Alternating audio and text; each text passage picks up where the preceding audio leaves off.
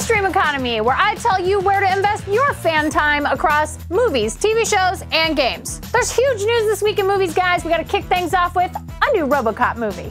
Earlier this week, MGM announced it was developing a brand new RoboCop movie set for release in 2020, and none other than District 9 director Neill Blomkamp would be helming it. There's an important question to be answered here, and that is, can Neill Blomkamp deliver a good RoboCop movie? Now, at first, I thought the answer to that question was so obviously yes, because District 9 was freaking amazing. But then I started thinking about it, and I started remembering a couple things, and now I'm a little tiny bit worried, because Neill Blomkamp has a habit of not delivering on high-concept blockbusters. So the last two movies that he's made since District 9, the feature films that he's made, have been Elysium, which didn't really light anybody's world on fire, and Chappie. So not exactly home runs.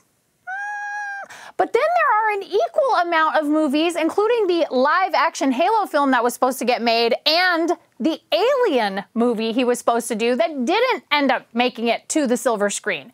Such a disappointment. So these things make me a little bit worried that this outing is going to be a miss. The 2014 RoboCop remake with Joel Kinnaman was pretty subpar, so I think you can officially skip that. But you should definitely watch the 1987 original, which was awesome. After that 2014 remake, MGM and Neill Blomkamp have a little bit of an uphill battle here, but let's hope the director's up to the challenge. You Blomkampers out there, tell me why I'm wrong in the comments. It's fine. You can fight me. Over in gaming, Overwatch League kicked off its inaugural playoff season and announced a massive broadcast partner. Frickin' Disney. Blizzard and Disney have signed an exclusive multi-year deal to broadcast some of this season's playoff matches and the grand finals, along with Overwatch League Season 2. Is this good news for esports fans and esports as a whole? Yes, obviously. 100%. Overwatch is amazing. In fact, producer Logan and I love it. We play it all the time. But I did give the Overwatch League a report card a while back over on CNET, and I said that the one thing that it really struggled with was accessibility, because the only way to watch Overwatch League is on the Twitch app, or you have to go over to overwatchleague.com and watch games through there. So watching it all day long like you would any traditional sports, like football, for example, was really kind of annoying. Now, if I want to watch Overwatch League all day on my TV, that's going to happen, because this deal means that Overwatch League is going to be broadcast on Disney XD, it's going to be on ESPN, ESPN2, and even network television, ABC. That is super exciting for anybody who loves esports. It doesn't matter what esport you're into. Now there is a door that is open where other esports can get involved and maybe find themselves on network television where an even bigger audience can be found. So this is awesome news. They're going to have the grand finals broadcast on network television, which I never thought I'd see in my lifetime because I'm a nerd. And on top of that, honestly, I think it's just really good for everybody. So high fives, guys. Can't wait to watch. All right, let's talk about TV news, specifically the adaptation of Y: The Last Man. FX just announced its cast, and it's really exciting.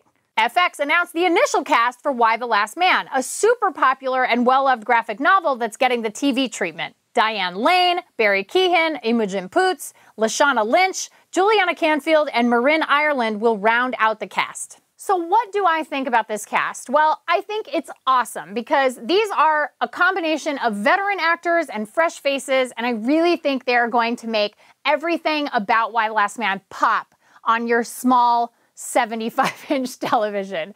So on top of that, Y: The Last Man, if you haven't read it, is a 60-issue graphic novel from the mind of comic book icon Brian K. Vaughan. This guy is a genius. He made Saga. He made Paper Girls. I mean, this guy is an absolutely incredible writer, and Y: The Last Man is full of rich storylines and drama that will be perfect for television.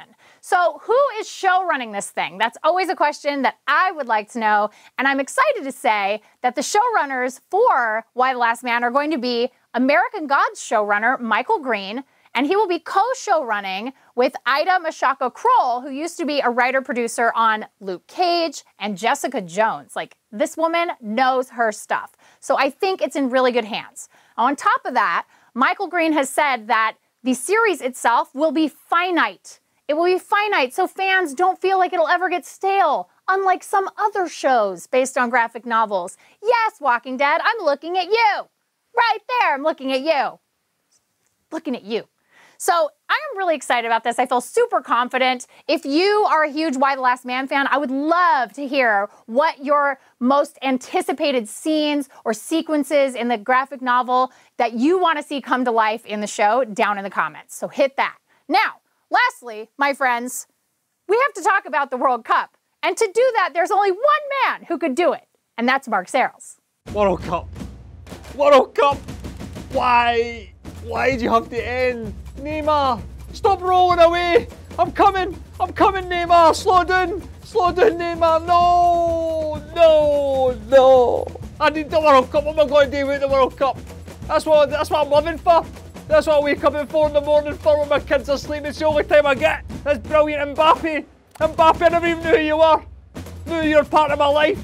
I need you, Mbappe. Don't go. Mbappe, no. Mbappe, no. Sorry for the little interruption there. If you enjoyed this week's show, you can check out last week's show over here. And of course, if you are interested in more stream economy content, we got you with bonus content right here. Be good streamers.